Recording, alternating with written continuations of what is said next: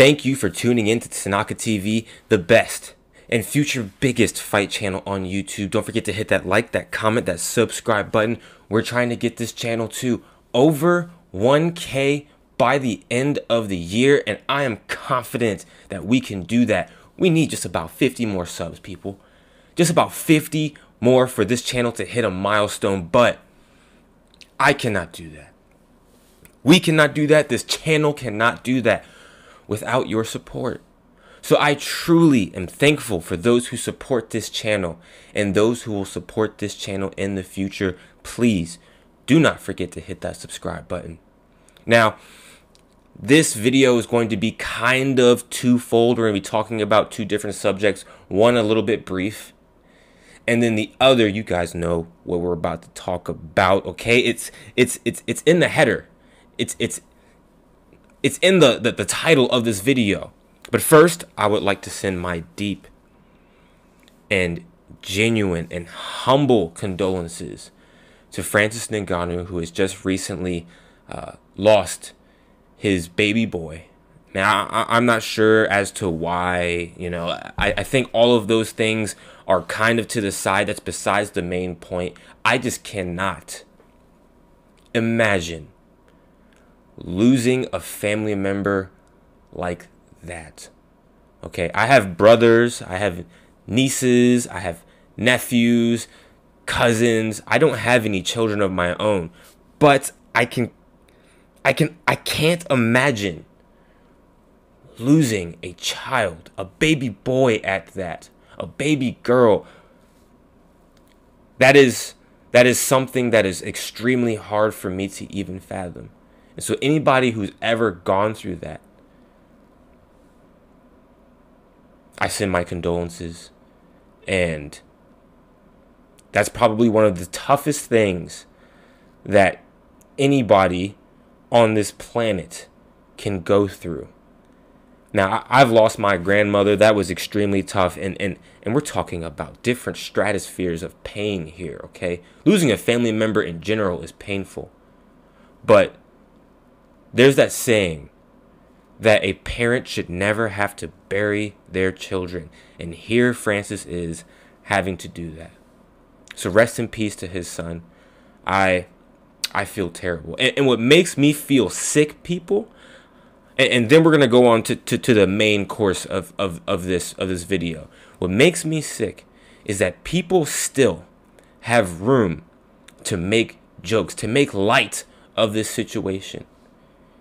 Keyboard warriors, they're at an all-time high of just being sick individuals. I don't know what kind of life you guys are living, but you're not clearly living it right if you can still make light of somebody's pain, deep and extreme pain. This man reached out to social media. Now, was that the best thing to do, you know, in regards to trying to find the answers to your pain? It's hard for me to say yes or no. He is trying to go about this the best way that he can. And for him to reach out to the community, and for some of you to make light of it, it's just, you guys never cease to amaze me.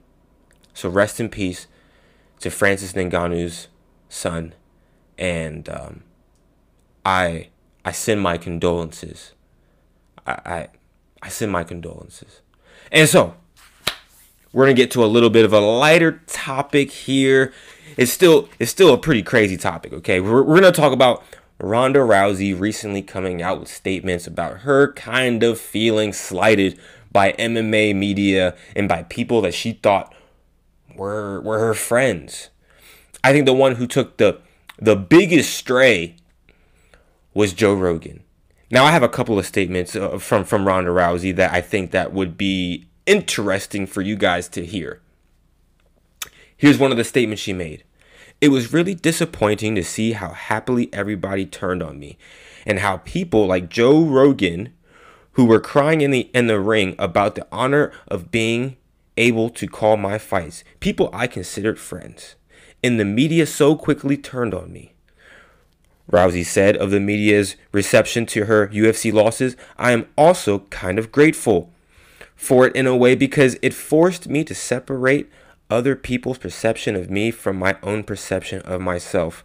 I do not enjoy being paparazzi famous. I hate it. Here's another one. My mouth guard was bad, Rousey admitted. I literally came into that fight concussed from slipping down some stairs. Already after all these years of concussions. Then I had an absolutely terrible weight cut, which means you have less fluid in your brain to protect it.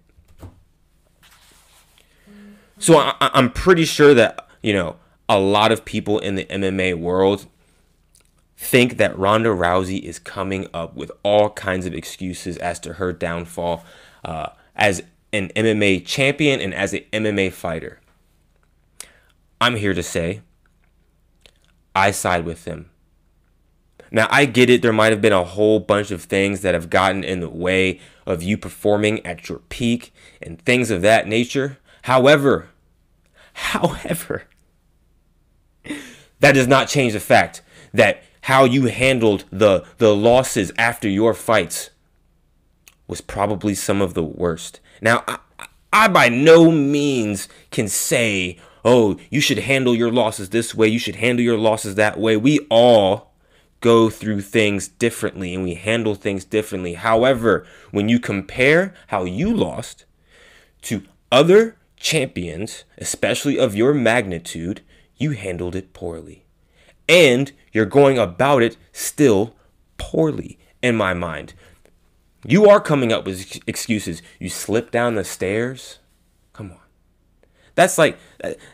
That just reminds me of like an elementary school, kid saying, "Oh yeah, I don't have my homework because my dog ate it." Like that it's on the same lines of that. And then you want to take shots at Joe Rogan for not having your back. He is an MMA commentator and analyst, and he is going to call it how he sees it through the eyes of an MMA commentator and analyst. And so if he thinks that the information that you're putting out is bullcrap, he's going to say that. You decide to take it personally. You made that decision. And then you're expecting people to reach out to you and say, "Oh, I feel so sorry for you." Did you once try to contact Joe Rogan and try to make things clear? I don't know. It's a question. But for you to take things so personally is why people aren't, they don't have your back, because that was that was your motto. That was how you handled things in the MMA. You always took things so personally in the art of competition. What else? You had a bad weight cut. So do many fighters. You're not the only one who's had a bad weight cut, and you're using that as an excuse. So you slipped downstairs. You were concussed. You had a bad weight cut. You still chose to perform. So that is on you, Ronda Rousey. And this is coming from a guy that I still think that you had some of the most dominant wins as an MMA fighter. You had one of the craziest runs as an MMA champion. You were the leading face for putting women's MMA on the map. You just dropped the ball, in my opinion, because you couldn't separate your personal feelings enough from the MMA game. And of course, MMA media is going to attack that. Of course, MMA fans are going to attack that. That's really all I have to say about the situation, people. Comment down below what you think about this. What you think about Ronda Rousey's comments. Was she right? Was she just to say these things about Joe Rogan and the MMA media? Or was she out of place? Was she out of pocket? I'd like to get your thoughts. So, thank you for tuning in. Don't forget to hit that like, that comment, that subscribe button. You've just tuned in to Tanaka TV. We're trying to get to that. We're trying to get to that 1,000 people. I can't do it without you. And I'll catch you on the next one. Peace.